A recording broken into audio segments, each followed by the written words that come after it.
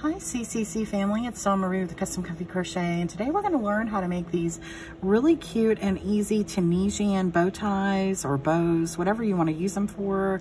They're just really cute, really easy, make a great applique, anything you want to do with them, okay? So with these, the bigger the hook you use, the bigger bow you're going to end up with. So like for instance, for this one, I used a lightweight yarn, but I used like a 5mm hook for this. Then I used like a 3.5 for these. And this one, I think I used a 4mm hook or 4.5. So you see, it just makes them bigger or smaller, whichever you use. Now, I do like to use a lighter weight yarn for these. I think it makes it easier. And I think using a smaller hook makes it easier. I really like to give y'all tips when you're making these, because a lot of times if you just sit down with a bulky weight yarn and do this, it may not turn out the way you want it to, or may not be as easy as you want it to. So I'm just telling you the tips that work for me, but of course you can use any yarn and any hook that you wish to, okay? So let's get into the tutorial. So as I said, for this, I am using a lightweight 3 yarn, and I am using a smaller hook than what it calls for. I'm using a 3.5, okay? So the first thing you're going to do is make a magic circle. If you don't know how to do any of the stuff that we're doing in this video, I have a beginner video below that can help with this. But this is considered beginner because it is beginner Tunisian crochet and because I'm going to go slow with it, okay? So we're going to make this magic circle, and then we're going to chain 5. 1, 2, 3, 4, and 5, okay? Then what I like to do, instead of working in these bumps in the back, which you can do if you want, I like to just work around the chain. I think it makes it easier. So I'm just going to take my hook and work around this chain, pull up a loop, and then I'm going to go through this loop only. And then I'm going to do that again. And again. And again.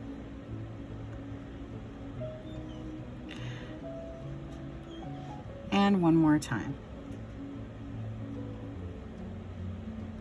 And the goal is to have six loops on our hook. 1, 2, 3, 4, 5, and 6.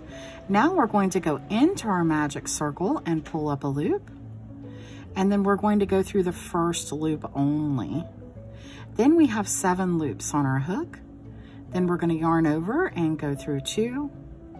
Yarn over, go through 2. Yarn over, go through 2. Yarn over, go through 2. Yarn over, go through 2. And this time I really want you to make this last stitch especially loose, because we're going to be working into these top bumps. And when we create these top bumps with our hook, we want to make sure that they're loose enough to work into. So again, just going in very loosely. You may even want to hold it with your thumb, and you see right there we created a bump. If you don't do that last one loose, then it's going to be hard to work into, and that's also why I'm using a small hook. So now we're going to be working into these small bumps right here on the top. If you want to turn your work to the side, it may be easier to see, but you don't want to forget this first one right here. A lot of times if we do this last stitch too quickly, then it can hide this little bump right here. So now what we're going to do, we've got 1 loop on our hook. We're going to go through this little bump right here, pull up a loop, and through the next one, pull up a loop. So now we have 3 loops on our hook.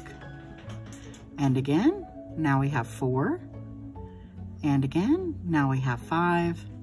And again, now we have 6. Then we're going to be working into the magic circle again. Go through your magic circle, pull up, go through 1 loop. Now you have 7 on your hook. Go through 2, go through 2, go through 2, go through 2, go through 2, and especially make this last one loose. Make all of your stitches loose, but not too loose, especially this last one. Hold it with your thumb, and you see that little bump right there, work right into that. And again, pull up. We've got 2 on our hook now because that first one counts as 1.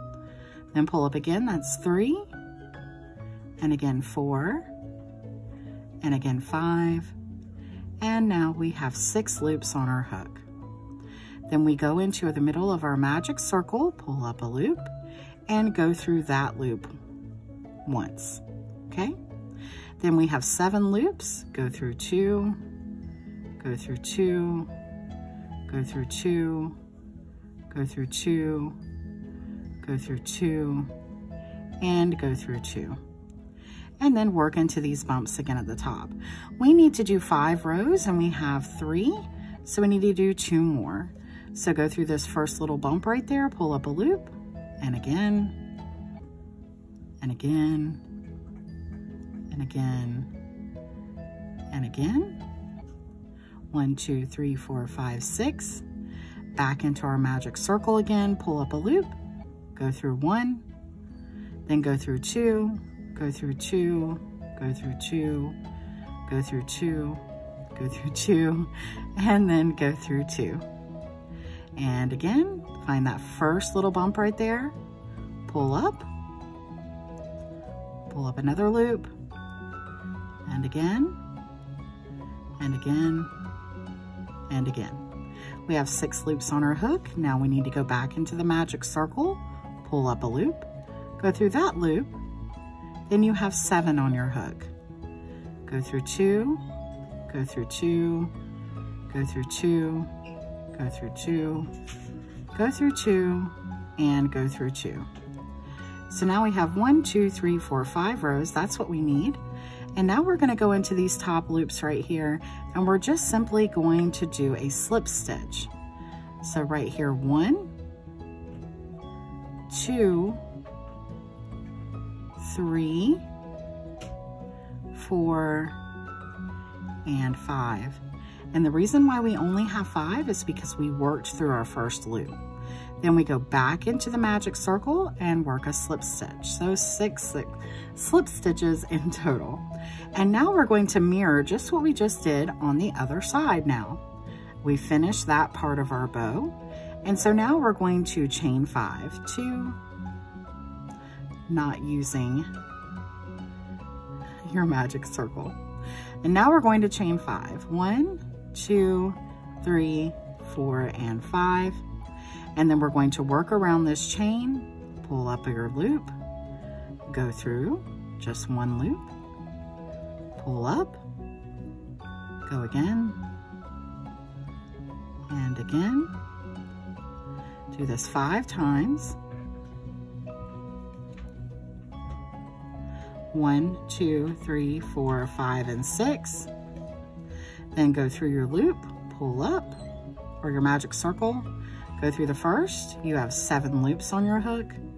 Go through 2, go through 2, go through 2, go through 2, go through 2, and go through 2. And then go to these top bumps and pull up. So there's 1, 2, 3, 4, and 5. But then counting our first loop, we have 6. Work back into your magic circle.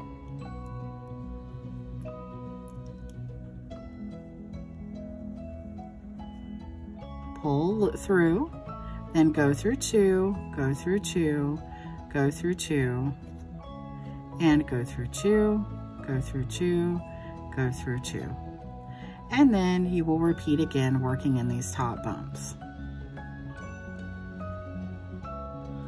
Okay, and then continuing to work in the top of our bumps here. We should have 6 at the end, and then go through your magic circle, pull up 1, go through a loop, then go through 2, go through 2, go through 2, go through 2, go through 2, and go through 2.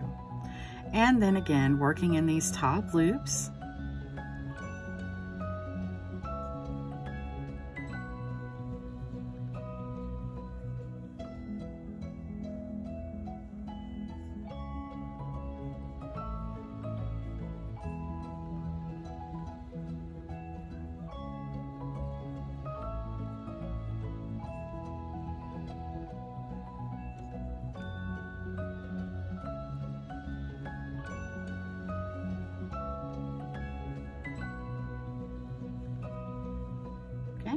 And then back into our magic circle again, go through 1, go through 2, go through 2, go through 2, go through 2, go through 2, go through 2, and then we're at our last one. We've got 5 rows, so now we need to do slip stitches across the top. So there's 1, 2,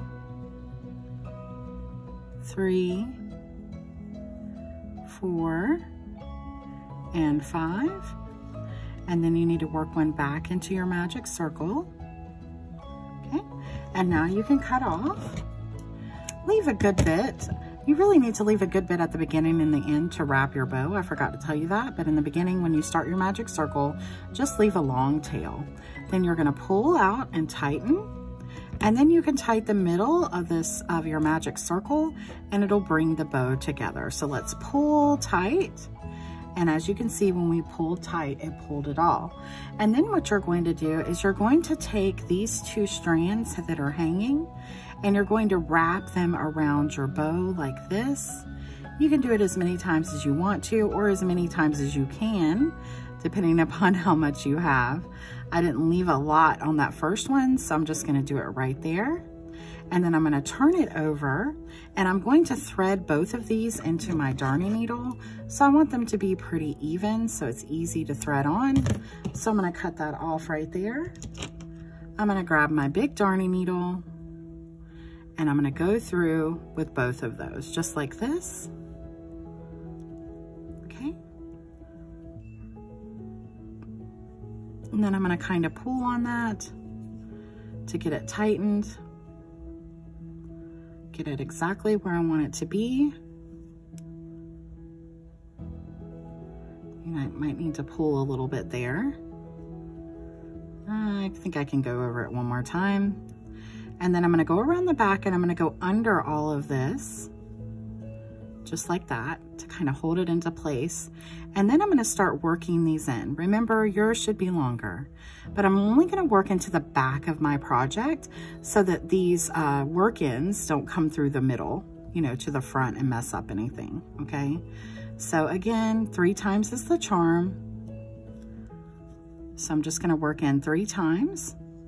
Now, if you're going to be sewing this on something, then you wanna really just leave it after you do this part right here so that you can sew it onto your project, or you can hot glue it or fabric glue it, okay? So now I've worked that in and I can cut off, and voila, you have a beautiful Tunisian bow.